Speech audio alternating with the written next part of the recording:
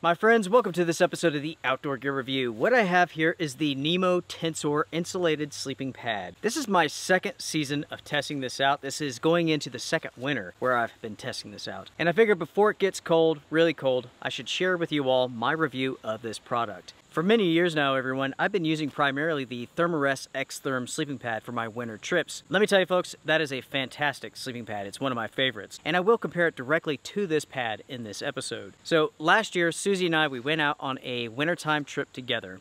And she loves the Thermarest as well. So she took it, so I needed something else, and that's why I got this product in. So I've been testing it out since then. I used it last winter, into the spring, summer, into the fall, now going back into winter. So with all of my experiences with this pad, I'm ready to share with you all my thoughts, my feelings about this product. So first things first, you have the sleeping pad itself inside of this storage bag. You have a draw pull at the top, and you do have like a placement here so you can easily pull the bag off. So you get the storage bag. It has a Velcro compression strap that goes around it. Before we look at the pad, let's take a look at this. What this is an inflation bag. And I am glad that Nemo includes this because this is an excellent product. With the sleeping pad here, this is a very large pad, it's very thick, and it takes a lot of air to inflate this. Now folks, let's go ahead and inflate this pad here. So you have a valve that's up in the corner, and this is a multi-purpose valve. You can open it up and you can release all of the air, or once it's installed, you can open up the top and you have a stopper. So you can breathe into this, stop, and none of the air escapes. So I will go ahead, begin inflating this, and let's count together how many breaths it takes. I'm getting warm. This is going to take a while.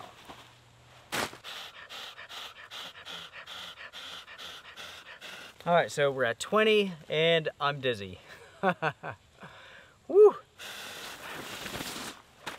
So we're looking at 22, 23 breaths, depending on how firm you want this.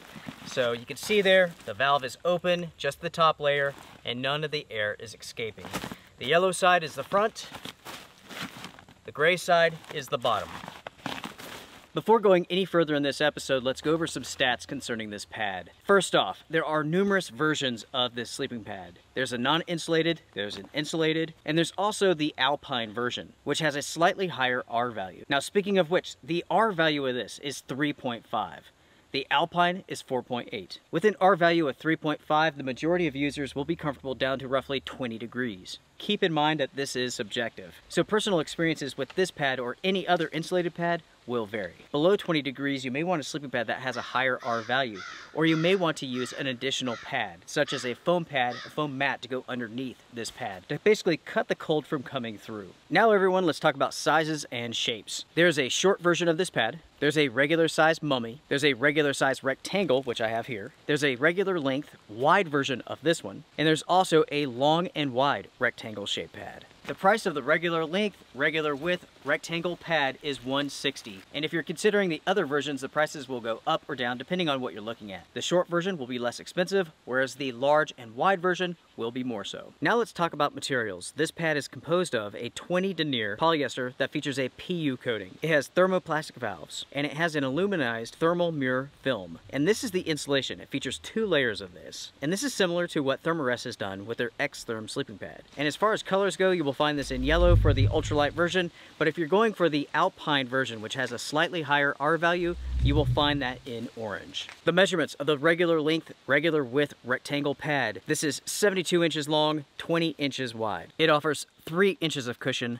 The weight is 15 ounces. The measurements of this pad when it's stored, you're looking at 9 inches by 4 inches. And I almost forgot everyone, a repair kit is included. Now everyone, let's go over the pros and cons that I have for this pad, starting with the pros first. Nemo is known for making excellent backpacking camping gear, and the trend continues with this pad. This is an excellent sleeping pad, but there are some pros and cons to consider here. The quality of this is excellent. This is a top-notch product. The construction, everything about it really is top-notch, and it's very well thought out. Nemo has a lot of experience when it comes to sleeping pads, sleeping bags, and so on, and it shows with this product. As far as comfort goes, everyone, this is one of the most comfortable sleeping pads I've ever been on. I mean, without a doubt, this pad is impressive. It's long enough, it's wide enough, the cushion, 3 inches. You can lay on this any way that you want to, and you don't have to worry about feeling the ground underneath you. As soon as you lay down on this, you begin feeling your heat radiating back to you. And that's thanks to the insulation, that aluminum film on the inside. The only time that you will feel the ground is like, say, if you sit up and you have only the butt pushing into the earth. You will feel it then, but with your body on the pad, you do not feel anything at all. For side sleepers, this offers excellent cushion here. You do not have to worry about sleeping here and feeling the ground underneath you. Let me put it this way, everyone. Sleeping on this pad is awesome.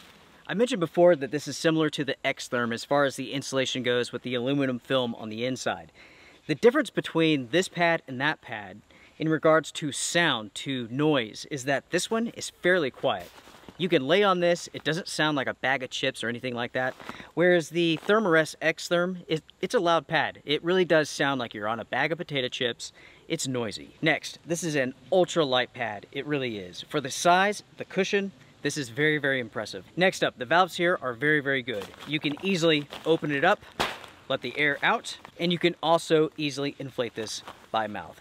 Next up, the included inflation bag is very, very good. This is a much better design than what many companies offer, including Thermarest. You can easily attach it to the inflation valve, and you can easily just inflate this in the matter of minutes, and you don't have to get dizzy doing so. Nemo refers to this as the vortex pump sack. I call it the inflation bag. The next pro that I have for this sleeping pad is price. $160 for an insulated sleeping pad that's this comfortable. This is a fairly good deal. I've mentioned before how much I like the Thermarest X-Therm. That's a great pad, but it is substantially more expensive than this. Now, the thing about the X-Therm is this. It features a substantially higher R value. So if you need an insulated sleeping pad for really cold conditions, that's definitely the way to go. Now everyone, let's switch gears over to the cons. First off, we have to talk about the materials that are used for this pad. This pad has been very durable, but I've had to baby it. And when you go hands-on with this pad, you will see why. The materials, they feel delicate. They feel more fragile than, say, the X-Therm. The X-Therm feels substantially stronger than this pad. And I can tell you this, I've used the X-Therm for over 5 years. I've never had a single issue with that pad. Now, with that being said, if you take care of this, if you baby this, this pad will last you a very long time. Again, I'm going on to the second season with this pad, and I've had no issues. But this is not something that I would lay directly on the ground. I think that would be a very bad idea. If you are going to put this inside of a tent, no problem. If you're going to use this underneath a tarp, you need to have some sort of ground sheet underneath this. Otherwise, you could potentially have problems. This is an ultralight pad. The materials are thin, so you have to be careful. You have to keep in mind what the purpose of this pad is. It's all about going ultralight while keeping you warm. And that's a trade-off. You have thinner materials for a lighter weight pad. The next con for this pad is that it takes quite a bit of air to inflate this. If you were going to do this by a mouth, it's going to take some time, right? Luckily, you do have the inflation bag. It does help quite a bit. The inflation bag, the vortex, works very well. But when it comes to the opening here that gathers the air, it's small. So look at the overall cut of this. You have this wide body and a small opening. That doesn't make a whole lot of sense. Now, they did this so that you can easily roll it up, but at the same time, they're limiting how much air can fill this bag. Overall, it works well, but it could be even better with the larger opening. Let me show you all what I'm talking about here. So with this bag, the opening's rather small. You need to stick your hand in and kind of open the bag up to fill it with air. Or you can hold it like so and blow into it.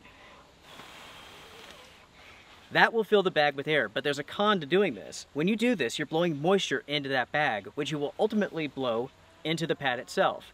So in really cold conditions, that's something that you do not want to do. What happens is that moisture inside will freeze and the pad will not keep you as warm as it should. So in wintertime use, it's best to just open the bag up and then roll it, even if it takes you longer to inflate the pad. And that takes us over to the final con that I have for this pad, and that's the storage bag. In the perfect situation where you can roll up your pad super tight, it will fit inside of this.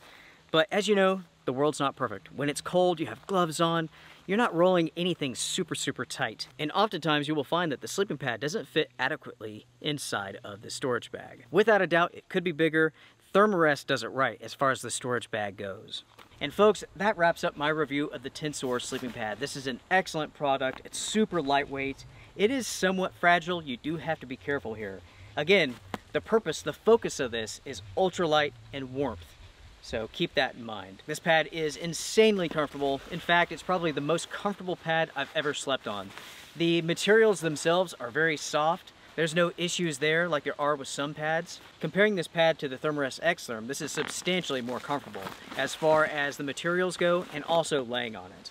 Those are the pros and cons that I have for this product, everyone. Make sure to comment down below what do you all think about this pad. If you have one, if you have any experiences, make sure to share with everyone else. All in all, everyone, this is an excellent product, super comfortable, ultra light. I can easily recommend it as long as you know exactly what you're getting here. I appreciate you all very much for watching this episode. Make sure to hit the thumbs up because it does help. Everyone, take care, be well, strength and honor.